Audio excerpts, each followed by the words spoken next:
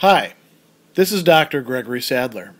I'm a professor of philosophy and the president and founder of an educational consulting company called Reason.io, where we put philosophy into practice.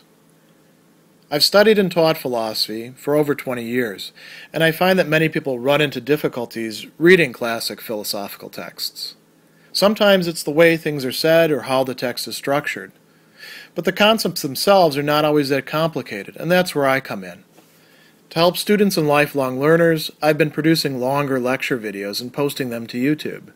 Many viewers say they find them useful. What you're currently watching is part of a new series of shorter videos, each of them focused on one core concept from an important philosophical text. I hope you find it useful as well. In part 2 of his Prolegomena to any future metaphysics, Immanuel Kant, from about section 18 through section 21, is going to be elaborating for us a really central distinction, and we could say also a process. And understanding this, I think, for many people can kind of fill in the gaps when they're confused about what is Kant actually trying to tell us about how the mind works, all this stuff later on about concepts and categories. How does this play out? And so the place to begin is with his discussion about experience and the empirical. So he says, while all judgments of experience are empirical, they have their ground in immediate sense perception, all empirical judgments are not, therefore, judgments of experience. He says, besides the empirical and in general, besides what is given to sensuous intuition, special concepts must be superadded. And so we're going to talk about the role these play, concepts which have their origin quite a priori in the pure understanding, right? So let's take a look at that. Special concepts, besondere, concepts that are performing a particular role, I mean, kind of a universal role too, originally generated in the understanding, in Verstande ursprünglich erzeugt. So ursprünglich, this original rising up from within the understanding. And, is there an answer to where these came from or why they're there? Not at this point. And in a certain sense, we just have to sort of take this on. But we're going to find out that there are a number of Verstandbegriffen, right, concepts of the understanding that are going to be playing this essential role. These are things that get added in, as he says, or get imposed. So he says, under which every perception must first be of all subsumed and then by their means changed into experience. So not everything that we experience in one sense of the term counts as experience in a second, more technical sense of the term. So he tells us empirical judgments, if they have objective validity, are what Kant is going to call judgments of experience, Erfarhungsurteile. So Urteil is judgment, right? Erfahrung is the word for experience, what it is that we go through, you might say. So he says, those which are only subjectively valid, I name mere judgments of perception, Wahrnehmungsurteile. So again, you see that term Urteile, judgment, right? And Wahrnehmung is perception, literally taking the truth of something, but he doesn't mean it in that sense because we can be mistaken about it, sort of perceiving it as true, right? And so judgments of perception are not the same thing as judgments of experience, whereas for some philosophers, maybe they are. And Kant would say, well, they're actually mistaken. So how are these different from each other? We've already been told one main differentiator. These are subjectively valid, gültig, right? They are working for, they are acceptable, they count, we could say, but only subjectively, only for one person or a bunch of people, but not for all human beings in general. Over on the other side, judgments of experience, these are, as he says, objectively valid. That means that they work, they apply for everybody, for all human beings. Now you can say, well, what if somebody gets a judgment wrong that's supposed to be objectively valid? Well, you can point out to them that they've got it wrong, right? Whereas with subjective judgments of perception, not quite so easy. Some of these, maybe it really does depend on where we are. He's got some examples of these later on. The room is warm, sugar sweet, wormwood nasty. Wormwood is a thing that was used in medicinals, and it's got a kind of bitter taste to it, right? And he says, I don't expect or that I or any other person shall always find it as I now do. Each of these sentences only expresses a reference of two sensations to the same subject, myself, and that only in my present state of perception. So I could taste some sugar and be like, the sugar isn't sweet today.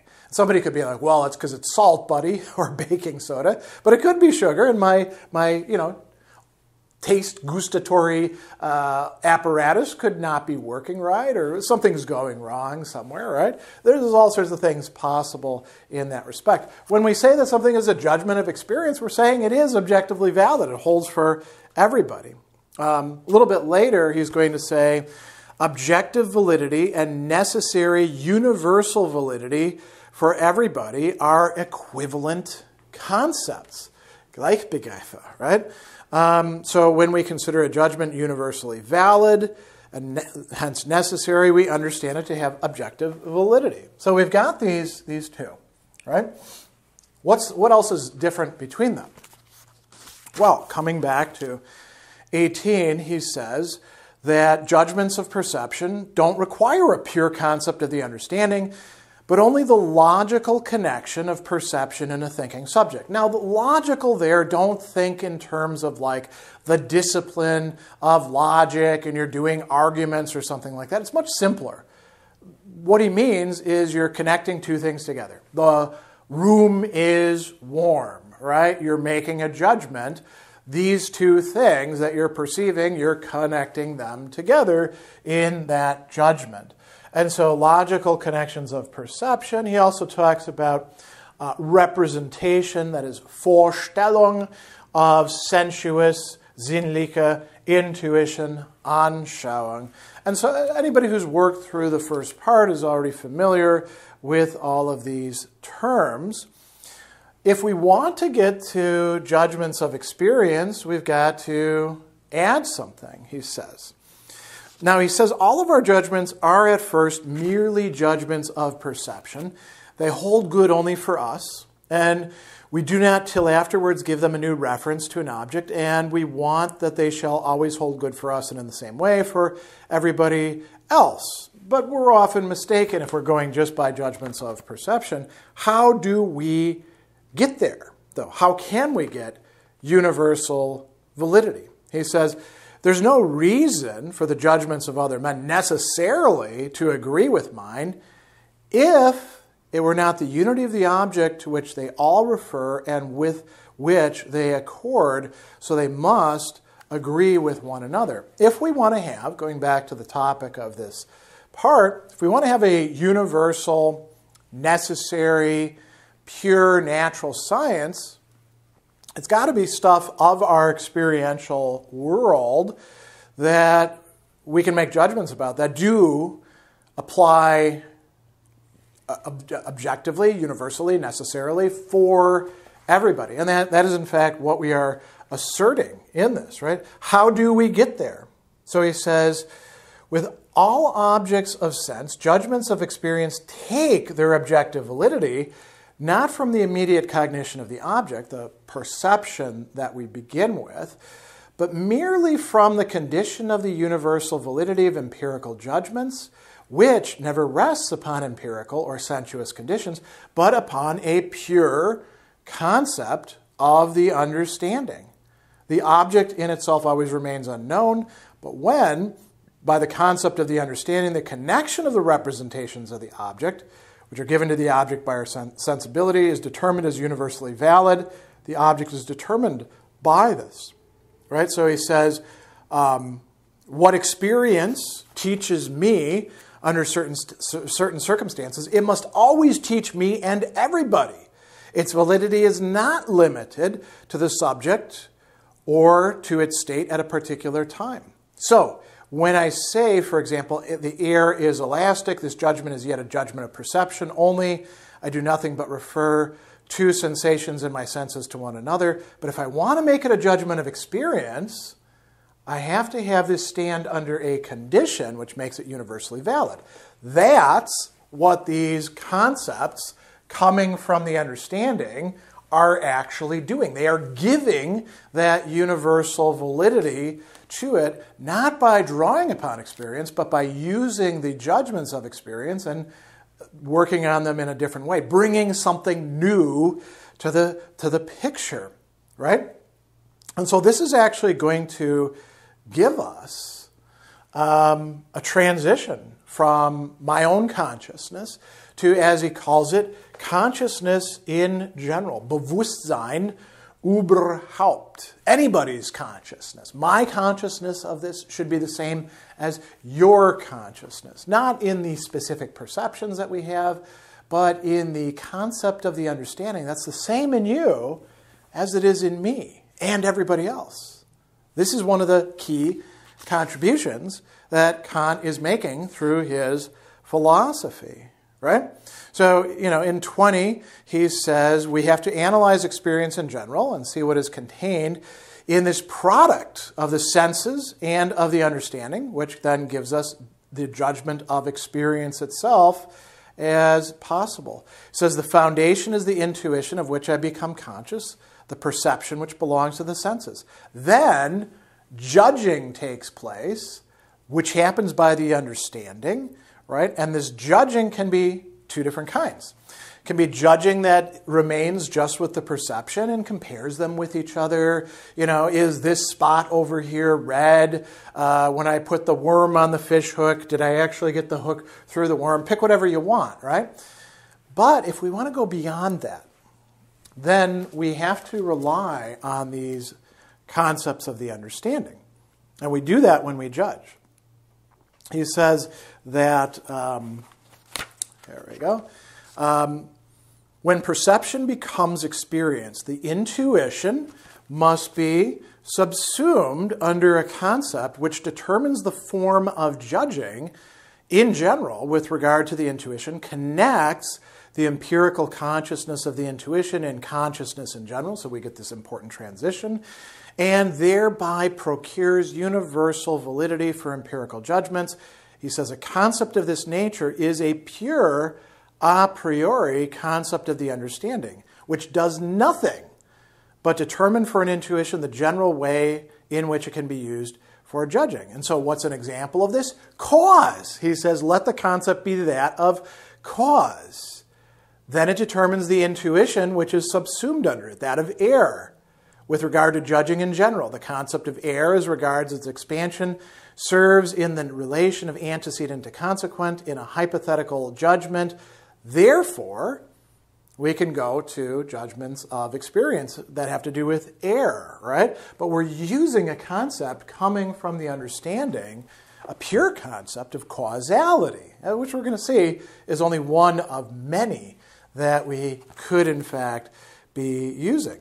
So he says, this is sort of summing things up. Before a judgment of perception can become a judgment of experience, the perception should be subsumed under some concept of the understanding. And then he says, if all of our synthetic judgments are analyzed insofar as they are objectively valid, that is, insofar as they are judgments of experience and not merely of perception, they never consist of mere intuitions connected only by comparison into a judgment, but they would be impossible if it were not a pure concept of the understanding superadded to the concepts abstracted from intuition.